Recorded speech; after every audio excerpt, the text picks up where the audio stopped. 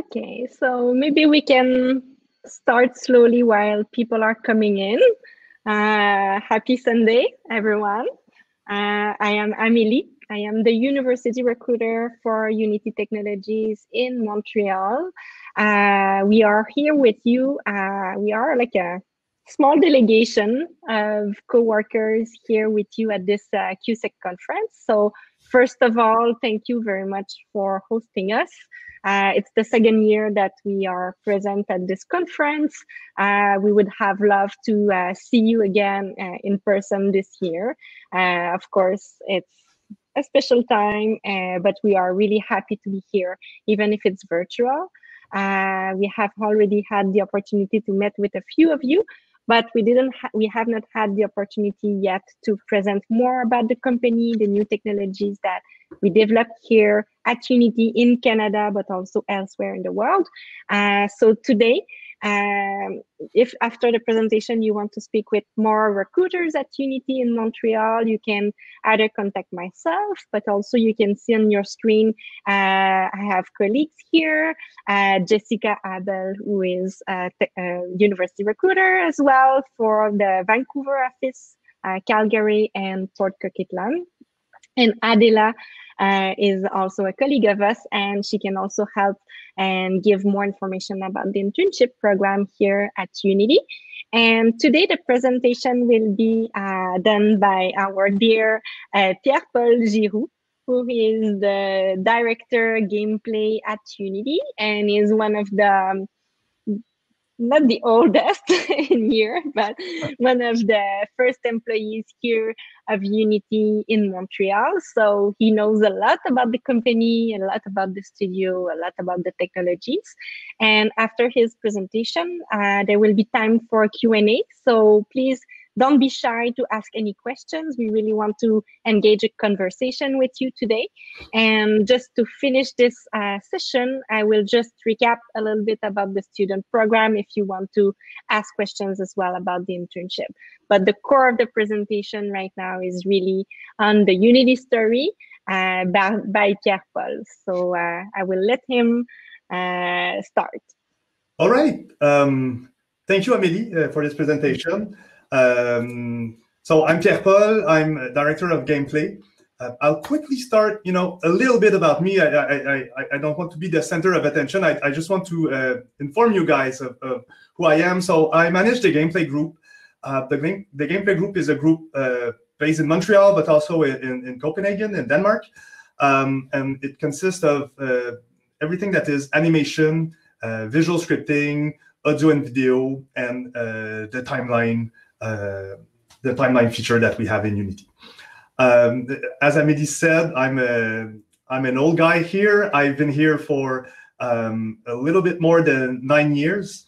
I came through an acquisition. So I had a small startup company with two colleagues of mine. It was called Mechanim.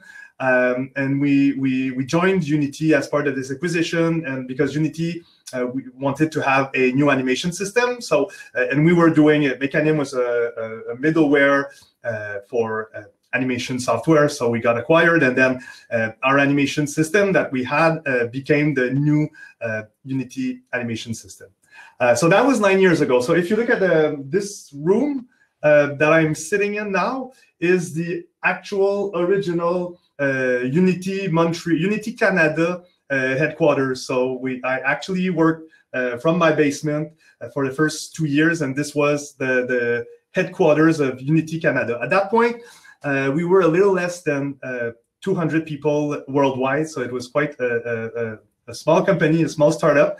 I'm talking about Unity, not Mechanim. So Unity was a small company. We were the first 3 in Montreal. And right now in Montreal, I think we're somewhere over 600, 700 employees. It changes every week, and confinement did not stop us from growing the studio bigger and bigger, but I think we're around, and Jessica and Amélie, correct me if I'm not giving the straight numbers, but I think the Montreal office is around 700 people right now. I'm based in Montreal, as I said, and I studied at Polytechnic. So the short thing that I want to add here, my last year at Polytechnic, I was introduced to a guy named André Gauthier, which had a startup called Kedara that did motion builder and the FBX file format. So my end of study project was with André Gauthier. That was like something like almost 20 years ago. And André today is the head of Unity Canada, the head of the studio, and is my boss. And I met him when I was in school, and we built that relationship. And now we're still working and enjoying, I hope. It's two direction, but I still enjoy working with André that I met when I was in school. So what is Unity? Unity is the world-leading platform for creating and operating interactive real-time 3D content. We believe that the world is a better place with more creators in it. So this is a thing that we keep repeating ourselves every day. This is something that drives us. This is everyone that works here strongly believe in that. And this is why the work that we're doing, and note that I'm not using the word game creators, because the more we grow, the more, and you'll see during the presentation, it becomes so much more than our original ideal that was about games.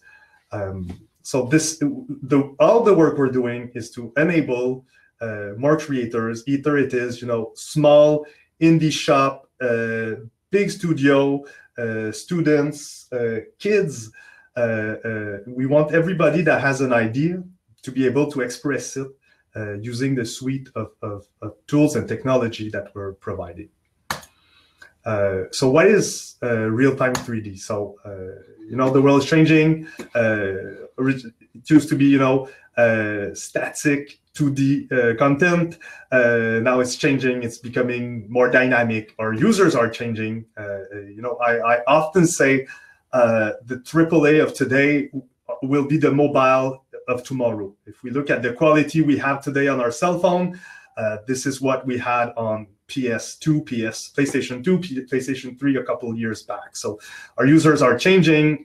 We have VR, AR that are coming in slowly but strongly, and we believe that this will have a solid impact, again, wider than gaming. And the tools that people are used to build those interactive experiences are often inadequate. So what is interactive real-time 3D? So you see here that there's a AR experiment here where it comes from a static image that you can actually add interactivity in there. In this case, we're buying a chair or trying a chair in our environment.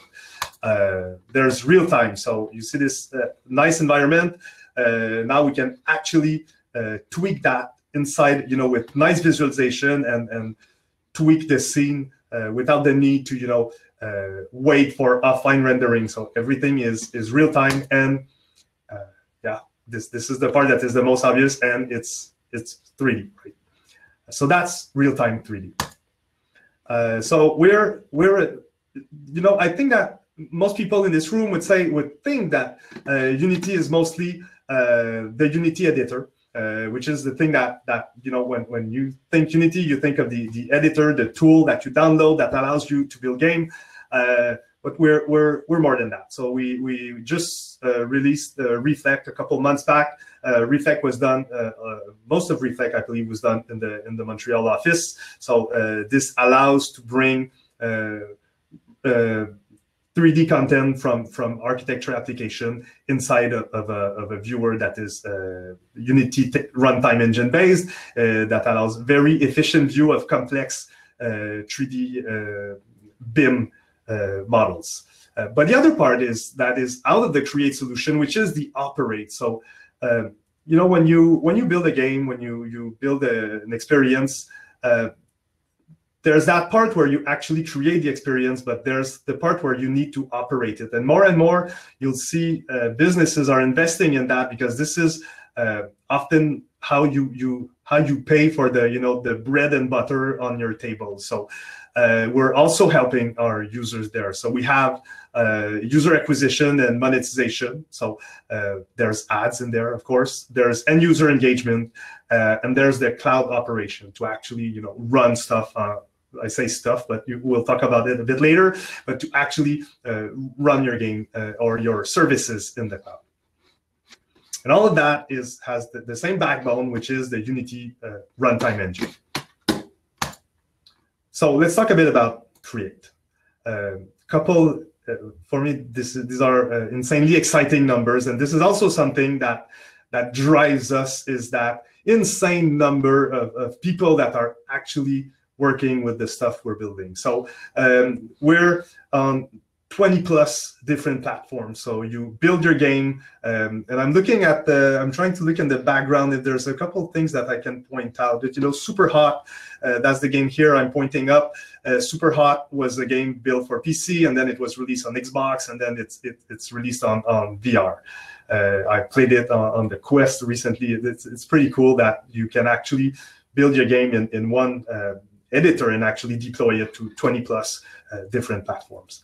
We have 1.5 million monthly active creators. So this means that there's 1.5 million people that open the Unity editor and that build real-time 3D application with it. This is staggering. And this is something that drives us.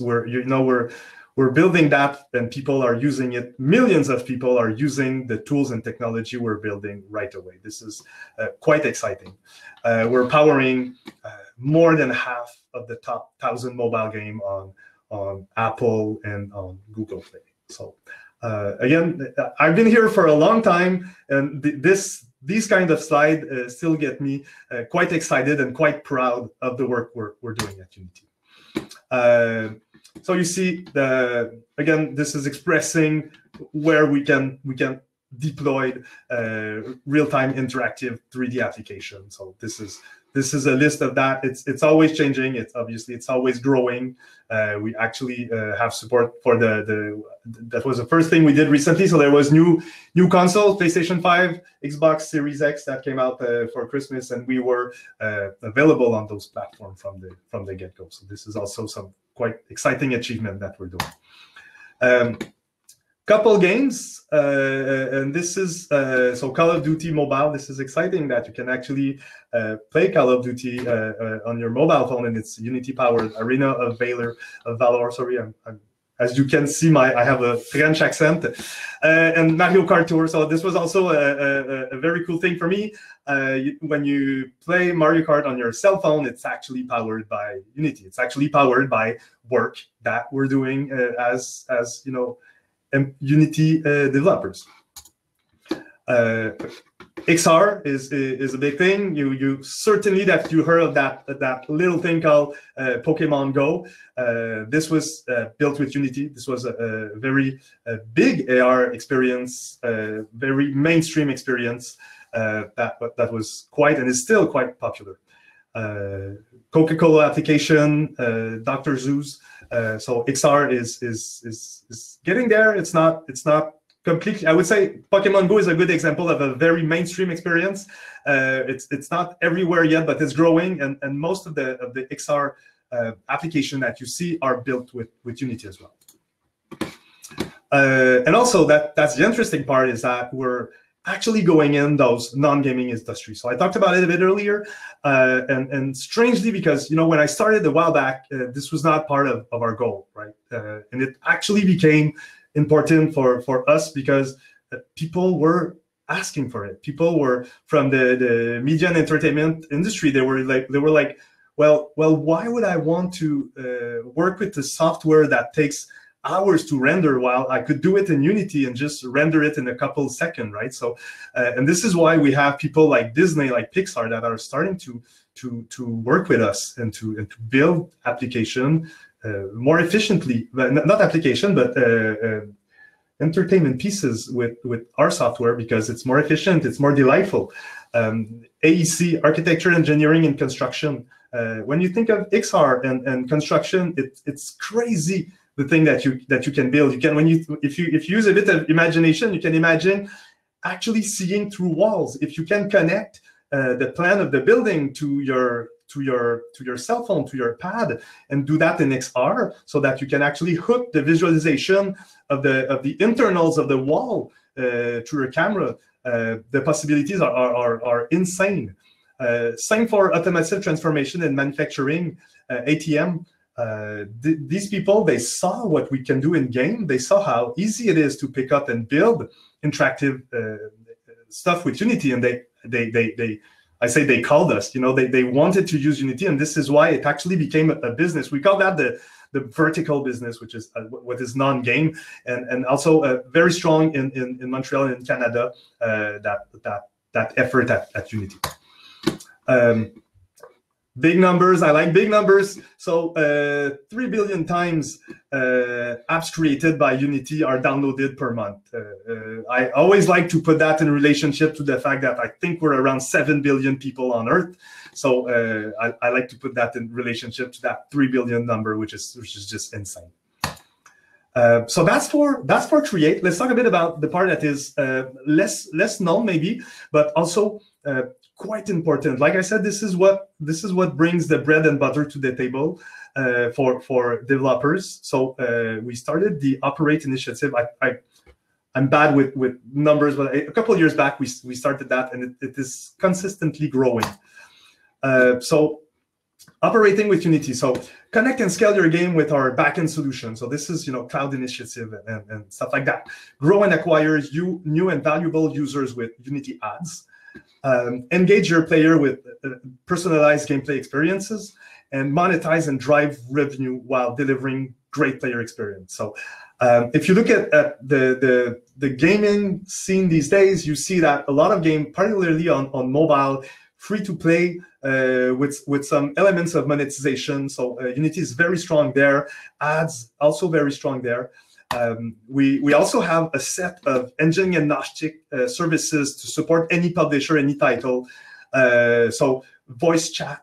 We a company called Vivox that we acquired a couple months back that are doing the voice chat for Apex. So we're also supporting.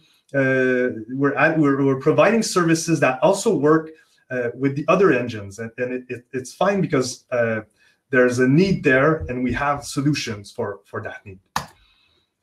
Scale of agnostic services. So again, numbers here are even bigger than the 1.5 million user I was talking earlier about the Create part, because this is where we're supporting the end users. So that's part of Vivox that I talked earlier that we acquired. So 120 million end users were communicating using our service, average monthly in 19. And I think those numbers are a bit old. I'd be curious to see how that has grown in 20. Unity ads. So these are more recent number. Almost 23 billion monthly ad impression worldwide. That's the number of players of games with Unity ads installed, so 2.4 billion, and 164 million average daily users viewing Unity ad globally. We're quite important ad delivery system. There's also the fact that we have those cloud services. We also allow our users to use those services to test, train, and validate. So this is where AI, machine learning jumps into the fray, right? We have we have Barracuda, we have a couple of strong ML features that we have, and people can actually use that to have this at scale, because this is where machine learning, this is what machine learning needs. It's scale, it's big data, it's all these things, and we can provide that with our cloud offering. Let's go with a couple of company facts and figures. So 190 countries and territories with Unity creators in it. That's almost, I think it's all of the world except for one country that there's laws that prevent from using Unity legally. Global presence. So Unity is an insanely distributed company. We have 45 offices around the world in 17 countries. Canada is becoming a big one. I think that slowly Montreal will be the second biggest office of Unity, next to San Francisco, and there's Copenhagen also, that's quite big, but there's new offices that are appearing every couple months. at Unity. So we know how to work distributed. This is also, I'll do a side note on confinement. So as you see, everybody's like working from their basement these days. We were ready for that. There was actually very little disruption on the day-to-day work because we're already used to working with different time zone, different offices. Part of my team is based in Copenhagen, and we work with them. The Montreal people are working as part of the same team with people in Denmark. So founded in 2004, so this is a quite young company by some standards. Funding, sure, millions of dollars, and that's also interesting. This is a couple years back we were less than 200, and now we're at 3,400. So we're getting quite a big company. But the nice thing, and this is another reason why I've been here all those years, is that it still feels like an energetic, startup-y like company, and this is a thing that drives a lot of the people that are here. We're here to make change. We're here to bring more creators in, and we still have this startup-y feeling, even if this number is quite big. Number one in enterprise sector on this of top 50 most innovative company of 2019. Overall on list of top 50 most innovative company in 2019. In 2018, we won an Emmy Award. So that's a thing called Baymax Dream. It's based on Big Hero, filmed by Pixar. So we did some short, working closely with our friends at Disney. So again, this is about what I talked earlier about what we call verticals. This is media and entertainment. So we won an Emmy that year. Values. So I think it's important to talk about values because we strongly embody those values. I'll go through this. I've worked in other companies where we had this value exercise, and it was really, it was used to do posters on the wall, and it wasn't something that was lived and applied. This is not this kind of company. Those values, we repeat them almost in a daily manner. It is how we work. It is a contract to ourselves that we're living by those values. So first one, best ideas win. I'll tell you a short story how this is true. A while back, we changed. I won't go into the details because I could go for long minutes about this one. But a while back, the CEO announced a different way that we're going to do business. We're going to go software as a service, and this will be our pricing model, and blah blah blah. So the CEO has a plan, sends a company-wide email, says this is how we're going to do it. There's one dev that replies to the whole company and says, "No, I think this is a bad plan, and this is why." So one developer expressed why it's bad, and then more people jump in, and then follows in a typical Unity manner, 100-something email on that thread that lasts for a week or so, and then at the end of the week, John, our CEO, comes back and says, you convinced me. It was a bad idea, and we're changing that. So this is best ideas win. It means that everybody has a voice, and if the ideas are good, we're going to listen. We can change the plan. We're hiring people to help us solve hard problems, and it needs to be, it's ego-less. We're not there for the ego. We're not there to climb up a corporate ladder of sort. We're here to have more creators, and to do that the right way, it's best ideas win. In it together is also a thing that I keep seeing. It comes again with us thinking about we're doing that for our users. What's the best way there? And I see people from different teams lending a hand to another group because, I feel like they need help. I'm going to go there. I'm going to go help them. This is, again, embodied. It's crazy the number of times, just in the last couple of months, the number of times I saw that in my group. People, going the extra mile to help somebody. Somebody has a hard time with confinement, lending a hand, taking a bit of their job so that they can sort their stuff up. So this is really an in it together company. Go bold. We want to be trailblazer. We have a big technical initiative called the data-oriented tech stack. We're changing our engine. We're adding more features. We're trying stuff that was never tried before. This is part of our DNA. It's about going bold. And users first. I think I've said a lot about that already. We want the world with more creators in it. This is who we're working for, and this is a thing that we keep repeating ourselves.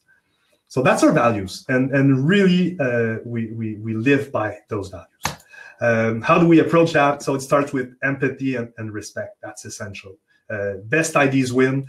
The best way to do that is to actually listen to the other people in the room, to have conversation, to respect their idea, their point of view. It's also about, when we see an opportunity, it's about going for it, making sure that we all understand that there's an opportunity and why we're doing that, and then going bold and going for the opportunity. So this is how we approach our value. I've never seen a company drive so much towards empathy that I've seen Unity do. So it's really caring about people. So again, I'll go quickly back to confinement. I remember John, our CEO, having weekly call with the whole company and just saying, guys, take care of you first, take care of your family first, and it will understand. It's a hard time for a lot of people. Think of you, think of your family first. So empathy runs through our veins. Let's talk a bit about the core tech. So the Unity, this is part of the creators, the creation part. So Unity 2021. This is where we're going bold. So for 21, we're going to have 3 strong focus. We're working on improving graphical quality. It's something called a universal render pipeline that we're doing. So to be honest, the other engine, Unreal, is doing a kick-ass job at graphics, and we're always seen as a bit lagging. We want to change that for 21, and our graphic solution are very solid. Visual scripting, this is part of gameplay group, so we're shipping with visual scripting for 21. We just shipped the first beta right before Christmas, so this is a big part of 21, and we're going to work on the net code, so multiplayer code for Unity. So this is coming for 21. We always have what we call stream. So there's always 2 sides to Unity engine. You can always take the one that is, this is what you generally download from the website. This is the stable version. This is production ready. And we have the tech stream, which is more in preview. So this is people who want to be trailblazer, people who want to provide us feedback on the technology we're building so that we can improve it before it goes into the default production ready version of it. So right now we're doing 19 LTS, so it is rock solid. This is, I think it's the most stable Unity version ever, I would be tempted to say.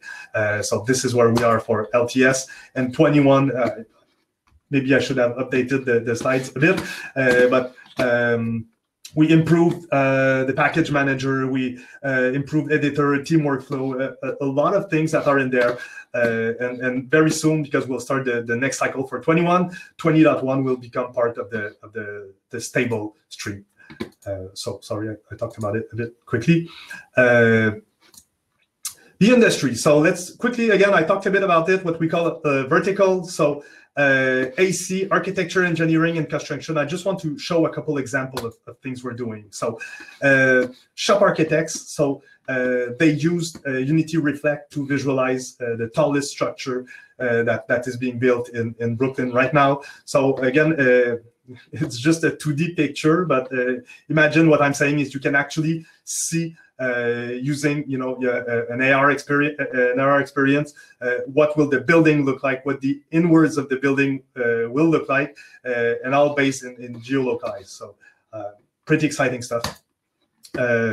For training, also training and XR are kind of a match made in heaven. So so this is I believe this is a HoloLens. I'm not. This thing here makes me, I'm not quite sure, but I think it's a HoloLens. So XR to do training and maintenance is a really it's as if it's made for that. So Tactile are using Unity to do that. ATM, automotive transportation and manufacturing. So Volvo and Varjo are working with having some sort of on-screen display to see potential danger on the road, to see the ideal, it's like a video game except it's in real life. I don't know if it's a scary thing or not, but still it's the ability to visualize, think of an overhead display and see the road. Real-time ray tracing. So we did a nice thing with BMW. Maybe you've seen it. We did quite a push on this one. So real-time ray tracing in Unity. I think in our original campaign, it was quite hard to see which one was the actual car and which was the one real-time ray traced in Unity. Games. Shadowgun war game. So if you're on mobile games, I think you know about Shadowgun. They have been with Unity since I've been here. So in 2010, Shadowgun was an old version was built in Unity, and they're still working with us. So it's pretty strong, pretty high-end mobile game. Disco Elysium. I think this is one of the highest scoring game, to 91 Metacritic. So this is quite high. I think PC Game of the Year last year. So a big thing, a throwback to the days of King Quest and stuff like that. So it's really great, insane narrative. So yeah, I had quite some fun to play with this one. Hard Space Shipbreaker. It's in early access, so this one I know a bit less of the other one, but that's something that is happening now. And Oddworld, this is going to be for PS5. I've grown up playing Oddworld games, so I'm super excited to know that the next one on the next gen console will be made using Unity. And that's just a couple things. I'm tempted to talk about Ori. I don't know if you've seen Ori on Xbox. It is great. It is beautiful.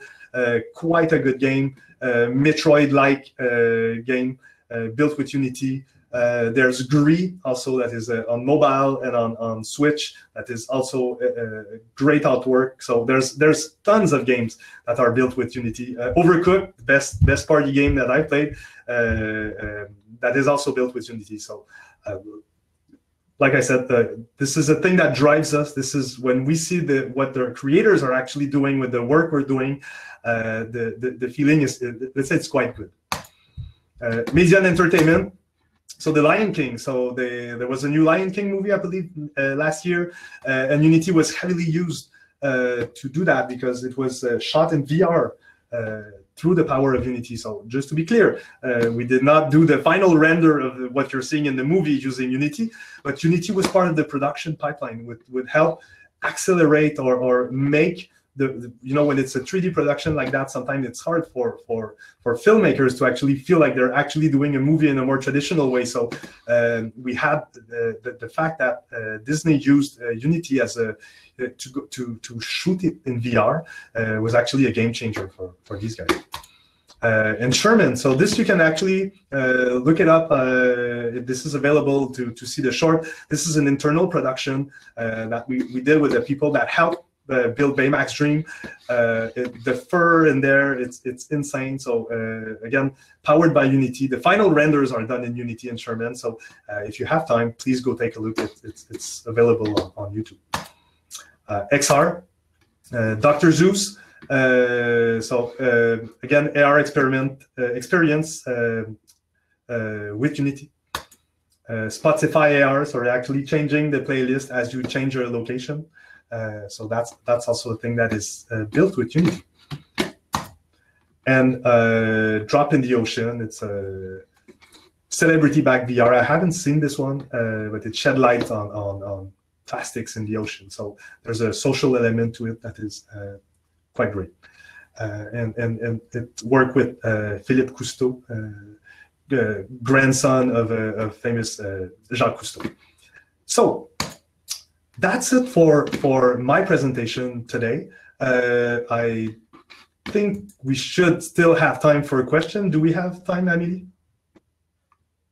We do, and great. I invite the students to come join us at the booth later to talk about internships. And let's ask some questions to you, Pierre Paul. It's 2, and we end at 15. So we have a few minutes.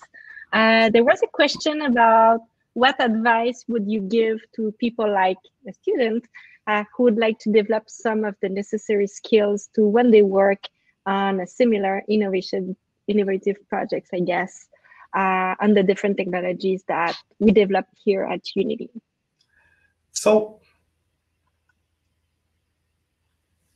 you know, I don't hold the absolute truth, okay? But what I can do is I'll give a bit more info on the story I said earlier about that I met André, which is the head of the studio, and this is really how it got me started in the industry. So there's actually two things that happened at the same time. So when I was at university, I had again, I shouldn't look at it today because I would be ashamed, but I had a side project. I had extra curriculum activities, and it will sound dumb, but it was just grass simulation, okay, that I built with a friend of mine. It was grass simulation with wind plowing, and then it was, you know, all mathematical stuff, but I had a side project. And I had something that was out of what I normally do at school. And I remember when I showed that or talked about it with André, which will hire me a couple months later, it was something that you rarely sees on people's resume. So it's really about, and that was my technique, right? It's about doing more than you do at school. Find something that you want to do. Find something you want to change, something you want to improve, something you want to learn, and work on it. Generally, when employers or potential employers see that, it gets people very interested, and it shows that. And you know, at Unity, I say that we have a cultures of you know, entrepreneurs, go-getter kind of people, and when we see people that have their own project, that tried something, it really excites us more to have conversation. So that's one thing. The second thing I would say is that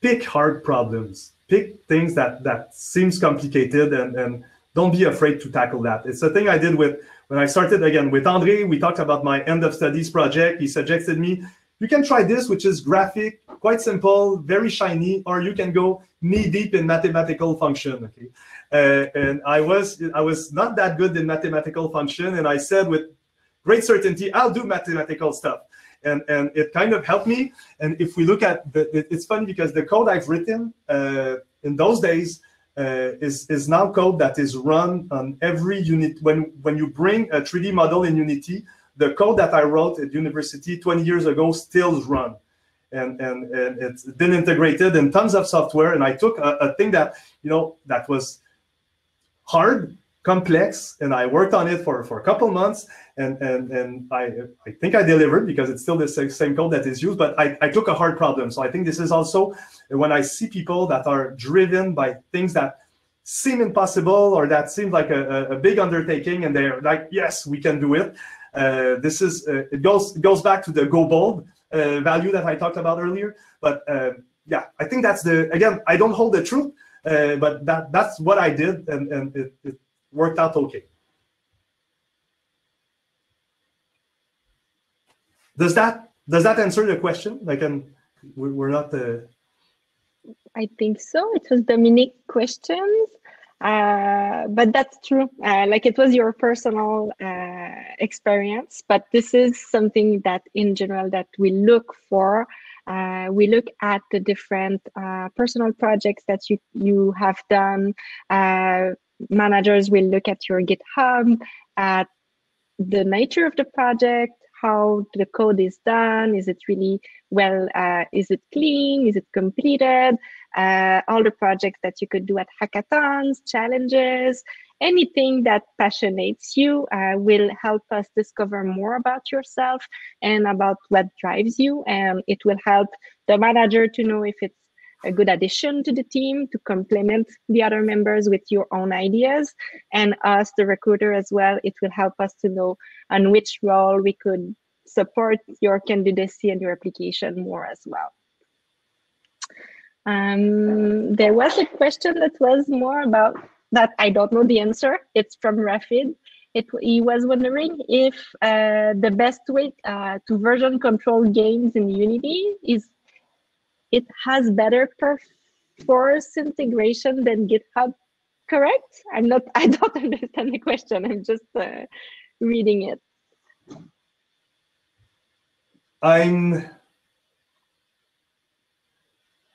I guess it depends on the scale, right? So for me, GitHub kind of works, and I'm using it. Perforce, I haven't used it in a while, and it wasn't free in the old days, so I would not use Perforce. We acquired Plastic SCM, which is source control also, that we acquired recently. That is part of the Unity family now. I haven't, to be honest, I haven't played with it yet, but it seems to me that because it is part of the Unity family, it will get some nice integration, a nicer integration into the future. But then again, everybody uses GitHub. Everybody is comfortable with GitHub. So is the integration perfect in Unity? I don't think so. But this is personally, you know, when I do, you know, project on the weekend, I would always use GitHub. Awesome. And a question from Veronica. She's asking, well, she had a question about, is that what Mechanim is? I guess it was about the nature of what was Mechanim. And she was also asking a very good question about if you do experience burnout solving hard problems like that. Okay, so I'll start with the easy one. So Mechanim, it was the name of the company I had with colleagues of mine. When it was brought in, when we integrated into Unity, often we call the new animation system what's called Mechanim. But if today you go on Unity and you animate stuff, it will be running on code that was originally called Mechanim. I think today if we go into software, you won't see the word Mechanim. It's a branding thing we did with marketing and so on. But the animation system in Unity now is Mechanim. Yes. So do we experiment burnout? That's the question, right?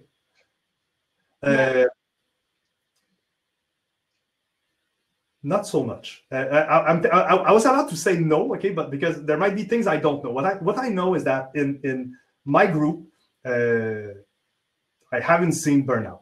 I haven't seen people being burned, and the reason is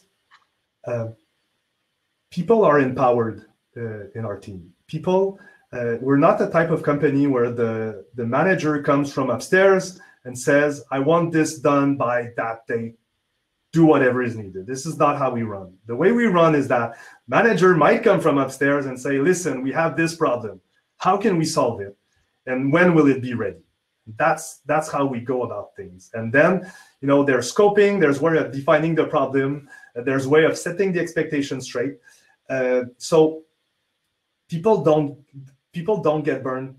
They get burned less with that concept, where people are actually empowered to drive the delivery mechanism of the features they're working on. That being said, and this is why, you know, when we look at, we had a survey recently in Montreal. If we look at the numbers for life and work balance, we're through the roof. I think we're at 90-something% that people are highly satisfied with the life. So this is not a crunch factory by no means. And the only crunch I've seen, it comes from what I said earlier about people are empowered. Okay, so that person, Aude, has a feature to do. She owns the feature. She pushes it, and she realized on the 20th of December that it's a disaster and that it will break user code. Okay, then Aude will come, not because I asked Aude. Aude will come during the weekend to sort it out, so that there's not that 1.5 million user that is impacted by the bug that Aude did. Okay, fictional name, almost fictional situation, but that's when people tend to work over. Okay, but this is something I highly dislike to have people, you know, work on weekend and work at night. It happens when there's, like, the technical term is fuck up. You know, when there's fuck up like that, it does happen that people do that. But I'm always trying to be very mindful so that they catch up the time that they spent on that. And really, the difference between us and a game studio is that we're there for the long run. There's no such thing as we work on that game for 2 years and then it's done. We're working on Unity forever. There's no, it's continuous work. It doesn't begin, it doesn't end. It's just we work for Unity. If we go into that mode where we start to do, like, you know, I read about, you know, Cyberpunk, CD Projekt Red, that crunch people like crazy. If we go into that mode at any given time, then we lose people. Then we break people, and I don't want that, because we're there for the long run. And you know, we're not losing people. People are not losing. I will speak for Montreal, certainly. People are not leaving the Montreal office. We have a very low level of attrition, because we strongly believe that our team is there for the long run. That's true. Thanks for saying it's true. But I strongly, you know, and when I see that this becomes less true at different, you know, point in time, I get involved personally so that it doesn't stay like that. Because again, the word I use is that for everyone, I want the setup to be sustainable. That's the word I often use. I want you to work forever at Unity, and that's it. And if we crunch, you don't do that. Awesome. Oh, another question just popped up. We didn't know if the session would stop automatically at 15. So if we disappear, well, I don't think so. But let's ask this other question from Mika. To be a talented game developer, in which domain do I have to focus more? In creating 3D models or in using Unity API? I don't have an answer for that. The person that asked the question has the answer for that. We're talking about a job, okay? That's the way I see that, okay? So again, because I said I want people to be there for the long run, okay? Pick something that drives you. Pick something that you know you'll do that 8 hours a day, 40 hours a week, for many years. Pick something that drives you. I've seen tech art grow and have a very successful life. I've seen programmers grow and have a very successful life. Managers grow and have, but it needs to be it needs to be your choice, right? Pick what drives you, and change your mind along the way. This is fine. It's normal. It's essential. But I won't answer that by saying you should go to programming because programmers are better. I would never say that. Yeah.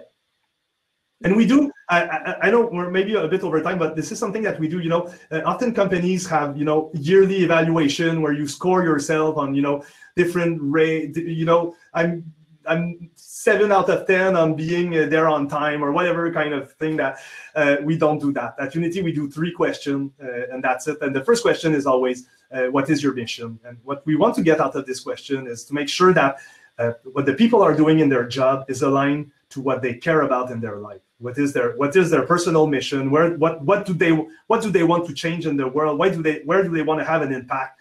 And we try to organize or make sure or validate that their personal mission, there's at least some part of it that is satisfied in their work, in their daily work. And we use that as a compass. You know, when you have a down period where you're not sure that you're doing the right thing, come back to I'm doing this for that reason. So and we do that a couple times a year to sit with every employee in the company, and we ask them those questions to make sure that you're still aligned and you're still feeling like you're working on what you think you should be working on.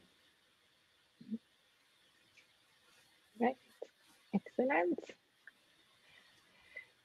Good. So I think this is the end of the presentation. Yeah, you're welcome, Mika. I think that just to talk a little bit more about, like, what should I learn? How should I be to get a job at Unity? It's true that whatever you want to do and you're the most motivated to do, you will be the best to do it. And it can work in the long term, and you can change as well in the future. And you can start as, I don't know, animation developer and then grow and change during your career. You can just continue to do that all your career. There is no one path for one person. And there is a lot of different paths that are possible, but the most important thing is to feel that you are doing the right thing now or in the near future. So it's going to be a good thing for you, and you have to set your own goals about what you want to learn, what you want to develop further. Pierre Paul talked a lot about the culture of the company. What kind of work environment are you looking for? What's important for you in your life and in your professional life? And when you apply to a job and you can get as much information as possible about all those aspects, I think it will help you find the right opportunity for you as well.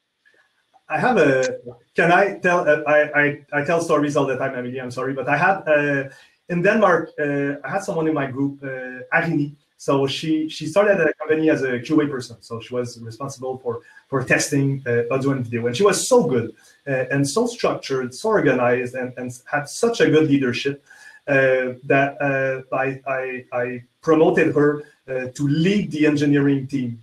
Because now a couple years or two after, she's a dev manager of a team of around 10 people, because she was just kick-ass good. And so she started. So there's no predetermined path. Okay, we're quite particularly at Unity, we're quite creative on career path. People can jump on different trains, try different stuff. And it's really, and you know, in that case for Arini, she strives in a leadership role like that, and she likes to drive and to have conversation with wider influence at Unity, and she had that, so she actually became what she wanted to become, and I think it's a great success story that we had with Arini. Yeah, and an intern of summer 2020 will join her team next summer as a full-time, so that's great. And it goes a bit like we have another question talking about moving from Montreal to San Francisco to Copenhagen. As Pierre Paul mentioned, a lot of teams are very much distributed in different locations at Unity. You can work simultaneously with people based in Montreal, San Francisco, and Copenhagen, for example, which is very typical. So Harry was asking about moving around offices. How does it work?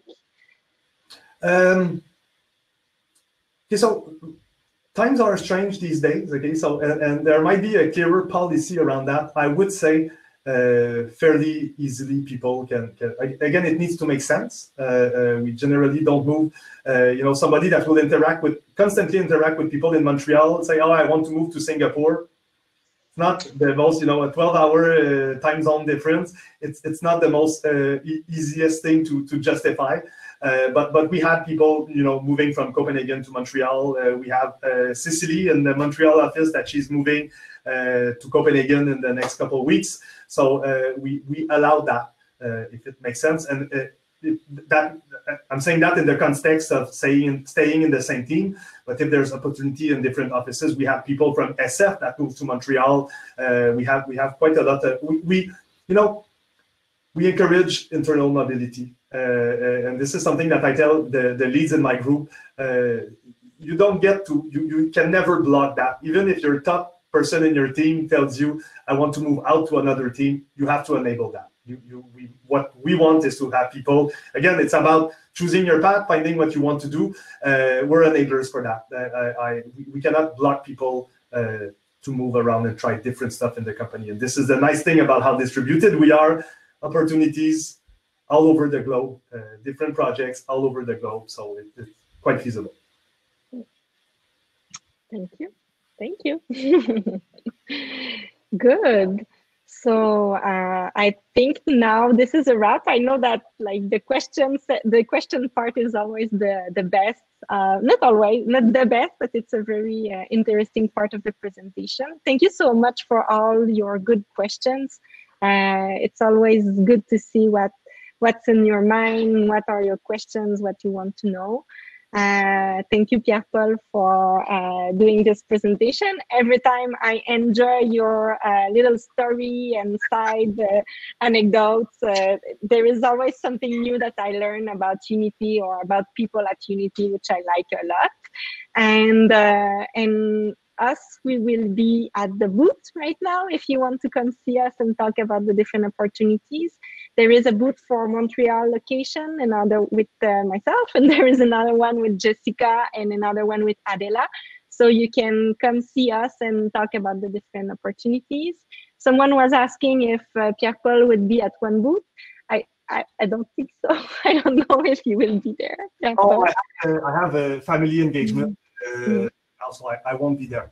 But Adela was just asking the question. Feel free to reach out to LinkedIn. I'm super comfortable with that.